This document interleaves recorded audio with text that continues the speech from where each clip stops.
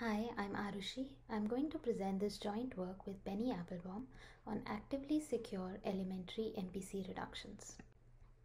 Secure multi-party computation is an interactive protocol that allows a group of mutually distrusting parties to jointly compute a function on their private inputs. The security of MPC guarantees that an adversary who corrupts a subset of the parties does not learn anything beyond the output of the function. Since its inception, the design of MPC protocols have quite heavily relied on the notion of secure reductions. We say that a problem of securely computing a function f reduces to the task of computing a simpler function g if there exists an interactive protocol for computing f where the parties have access to an oracle implementing the function g.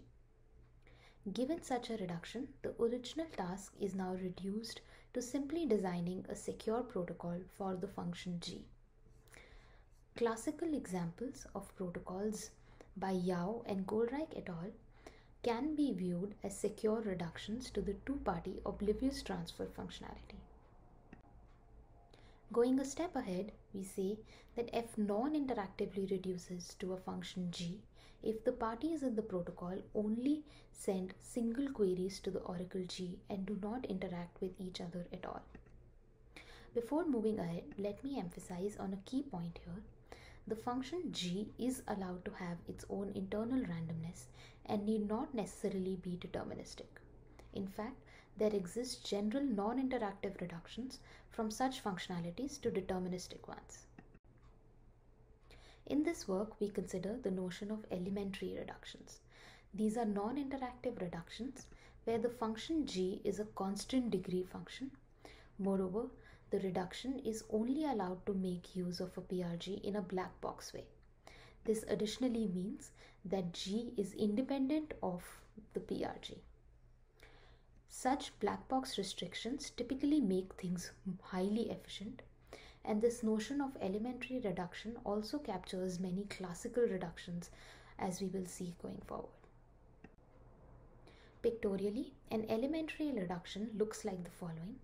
The parties run some local pre-processing on their inputs. This pre-processing function can make oracle queries to a PRG. The parties then send the output of the pre-processing functions to the oracle g. Given the output of g, the parties do some local post-processing to learn the final output.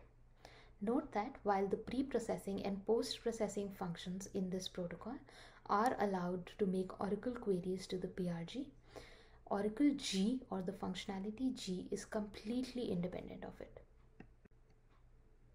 Several existing non-interactive reductions in literature are in fact elementary reductions. In the semi-honest setting, the two-party protocol of Yao and the constant round multi-party protocol of Beaver, Micali, and Rogovey is an elementary reduction for all efficiently computable functions in the dishonest majority setting.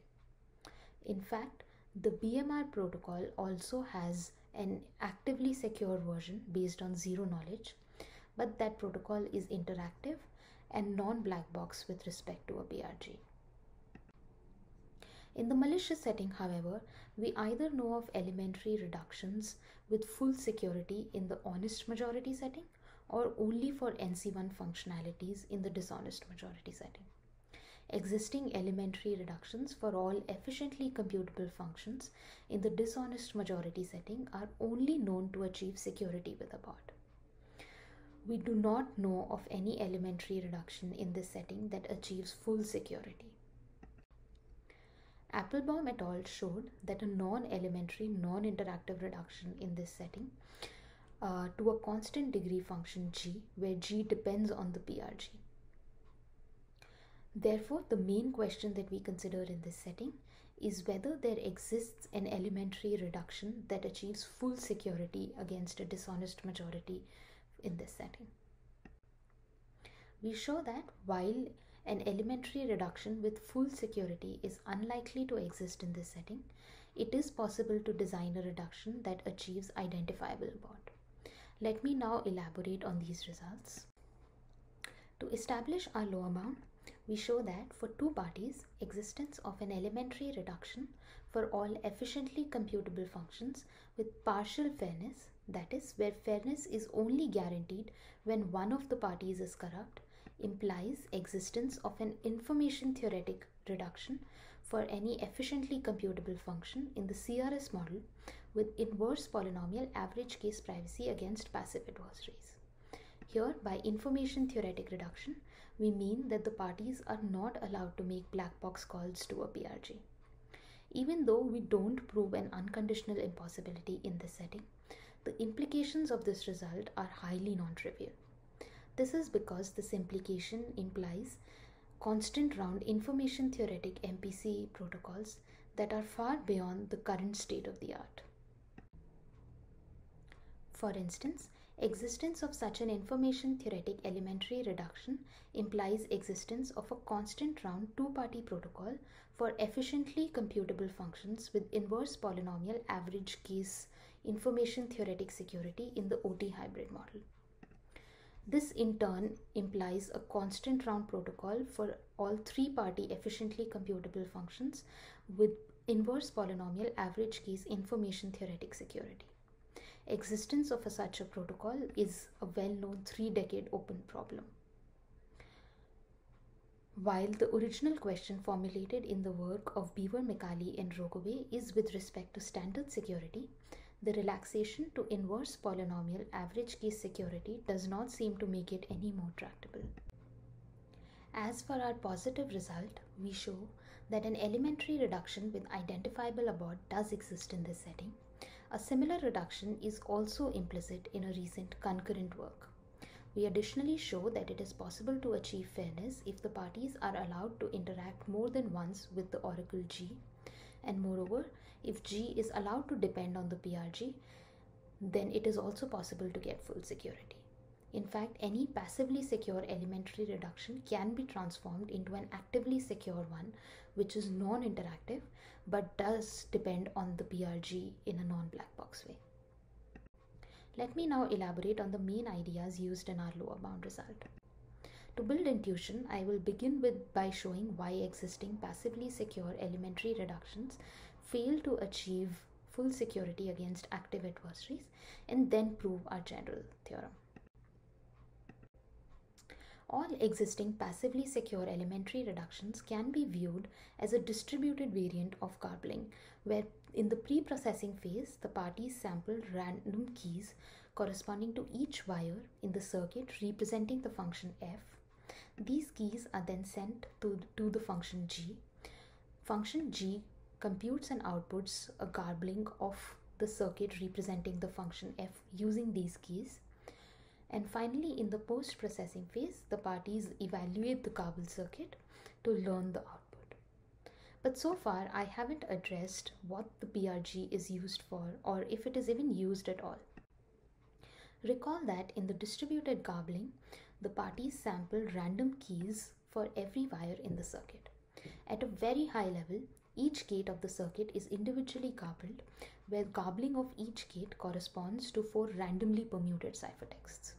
Each of these ciphertexts is a distributed encryption, where the keys correspond to the keys associated with the incoming wires of the gates, and the message that is encrypted corresponds to the keys associated with the outgoing wires of the gate. For circuits with more than polylogarithmic depth, the keys are required to be shorter than the messages. Therefore, the distributed encryption algorithm first expands the keys using PRGs and then uses them to encrypt the messages. This key expansion can also be moved outside of the encryption algorithm and can be done by the parties locally. So going back, the parties sampled random keys for every wire in the circuit and also expand them using the PRG. They then send both the original and expanded keys to the function G, and G now implements the distributed encryption algorithm using these keys. The original keys in this distributed encryption act as messages, and the expanded keys act as encryption keys. While this reduction achieves privacy against passive adversaries, it fails to achieve full security against active adversaries. This is because an active adversary may send inconsistent original and expanded key pairs to the function g. Since g is independent of the PRG, it will be unable to detect such inconsistencies and will proceed to implement the distributed encryption normally. Upon receiving the garbled circuit from this function g, the honest parties will be unable to decrypt the ciphertext, or in other words evaluate the garbled circuit, because they are unaware of the quote-unquote new mapping between the original and expanded keys. But the corrupt parties who are aware of this mapping can still evaluate the garbled circuit. As a result, they can obtain the output, and this protocol does not achieve fairness or full security. So far, we discussed why existing elementary reductions are unlikely to achieve full security against active adversaries. Let me now elaborate on how we generalize this idea to show that any such fully secure elementary reduction is unlikely to exist. To quickly recap, we show that for two parties, existence of such an elementary reduction with partial fairness implies existence of an information theoretic elementary reduction for efficiently computable functions in the CRS model with a weak form of privacy against passive adversaries. This implication holds even when the parties have access to a random oracle, which only makes our result statement stronger. Also note that a multi-party fair elementary reduction implies a two-party fair elementary reduction, which in turn implies a two-party partially fair elementary reduction. Therefore, if we rule out a two-party elementary reduction with partial fairness, we can also rule out a multi-party fair elementary reduction. As a result, this restriction to partial fairness again only makes our theorem statement stronger. Finally, this caveat of weak privacy in our implication can be removed if the parties are only allowed to make random queries to the random oracle. Let us now prove this main theorem. We consider two parties, Alice and Bob. Let's assume, for the sake of contradiction, that there exists an elementary reduction from every polynomial size two-party function with partial fairness against active adversaries. And here we assume that we have partial fairness against a corrupt Bob. For simplicity, we assume that the PRG is instantiated with a random oracle each. And for now, let us further assume that the parties invoke the oracle on randomly chosen seeds. I will later elaborate on how this simplifying assumption can be removed.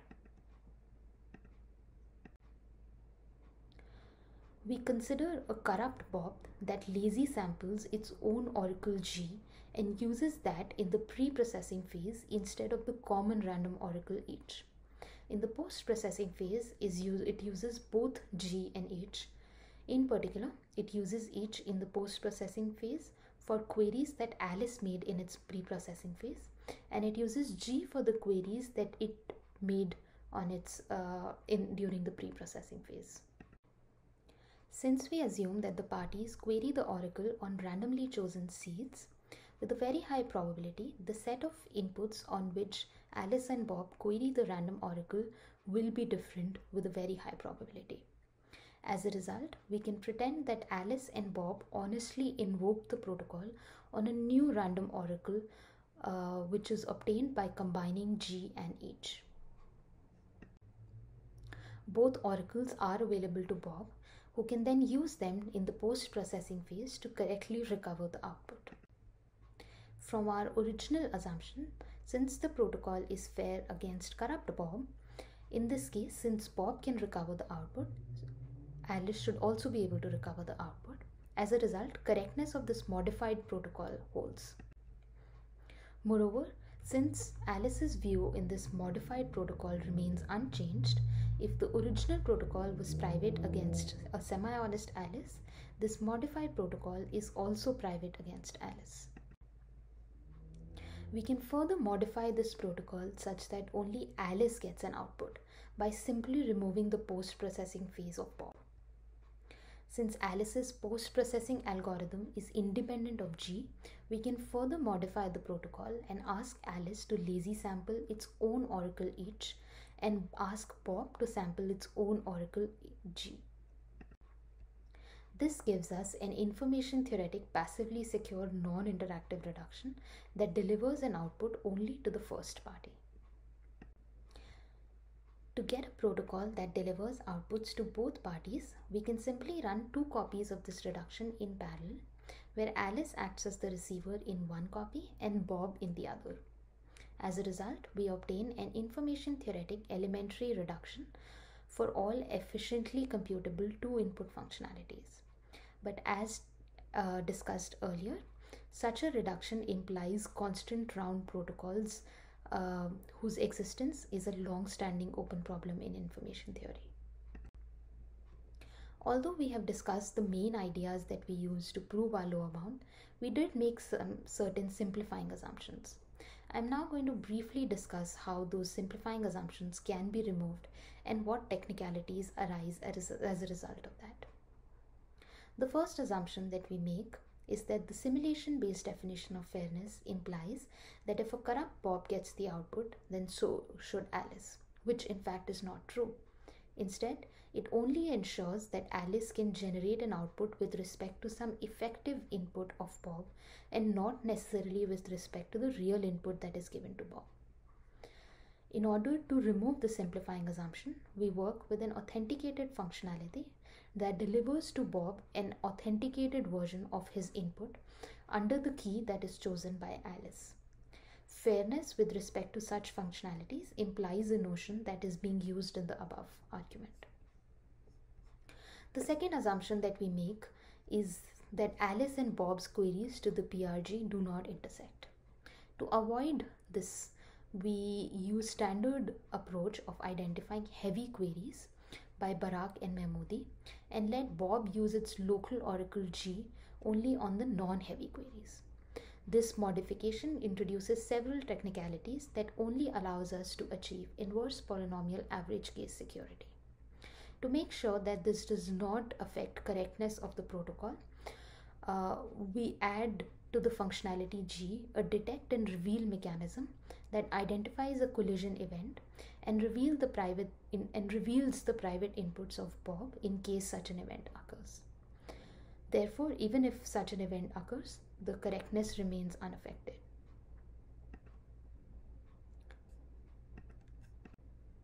Before concluding the discussion on our lower bound, I want to mention an interesting observation about our main theorem.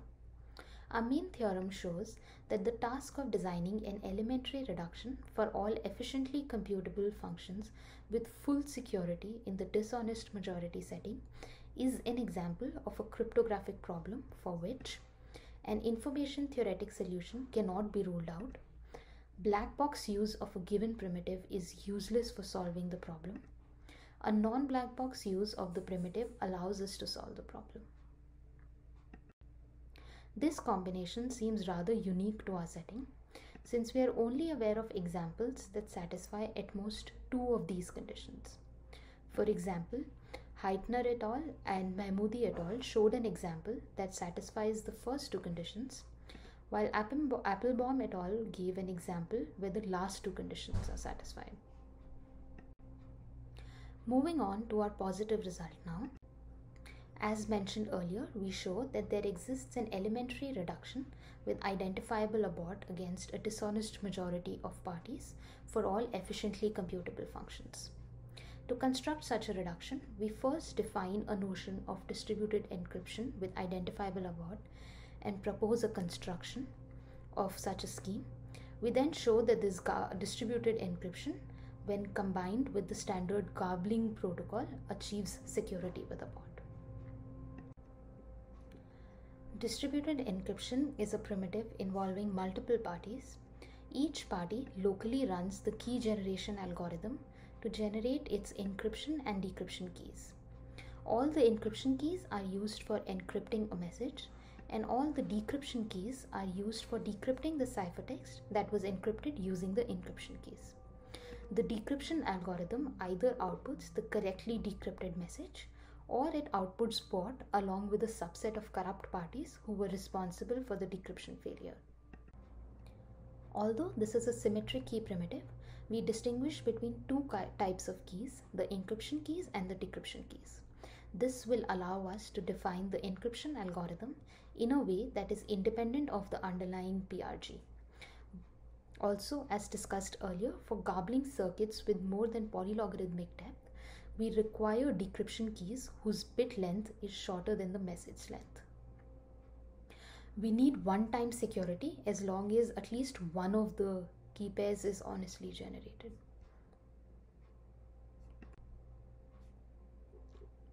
In addition to privacy, we require different flavors of correctness which hold even against active adversaries that corrupt some of the keys. The first one is security with a bot, where the decryption algorithm either outputs the correctly decrypted message or it outputs a bot. In this case, we want that just by looking at the key pairs, we should be able to predict whether the outcome of the decryption algorithm will be a valid message or bot. Similarly, for security with identifiable bot, we want that given only the key pairs, we should be able to predict whether the outcome of the decryption algorithm will be a valid message or if it will be bot along with the correctly identified subset of bad parties. For constructing distributed encryption with these properties, we first design a scheme that achieves security with a bot and then show how we can use cut and choose to amplify its security to identifiable bot. A distributed encryption with a bot uses standard MAC then encrypt idea. In particular, the parties sample random decryption keys, and encryption keys are PRG evaluations of these decryption keys. The encryption algorithm samples a random MAC key and then implements the standard MAC then encrypt idea, while the decryption algorithm evaluates the PRG on all the decryption keys in order to obtain the corresponding encryption keys and then uses them to decrypt the message and the tag. It then checks if the tag is a valid MAC on the message using the MAC key that was output by the encryption algorithm. For predicting the outcome of the decryption algorithm, we can simply compute an XOR of all the encryption keys and of the PRG evaluations of all the decryption keys. If the result is a non-zero string, then the output of the decryption algorithm will be bot. Otherwise, it will be a valid message.